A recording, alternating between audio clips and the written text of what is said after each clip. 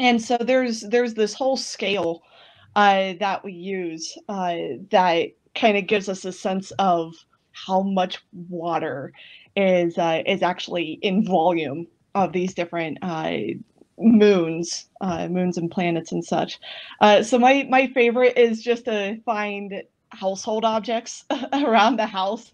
And so it was like a scavenger hunt for me this morning to figure out size and volume to make it very visually appealing, though.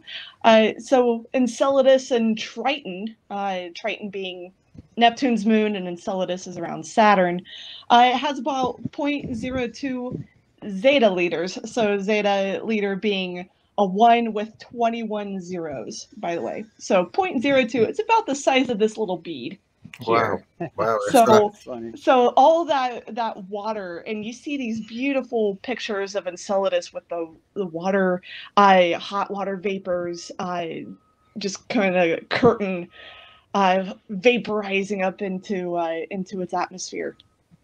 So that's only 0.02. Next one is Earth and Pluto. They share approximately about the same amount percentage of water. So we're going to use this really pretty agate marble here.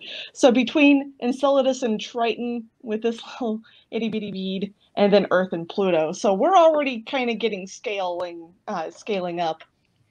Next, with scaling size, we're going to use this Germex bottle here with Europa. So Europa is about 2.6, and then we're going to scale way up now with Callisto, which is about the size of this book.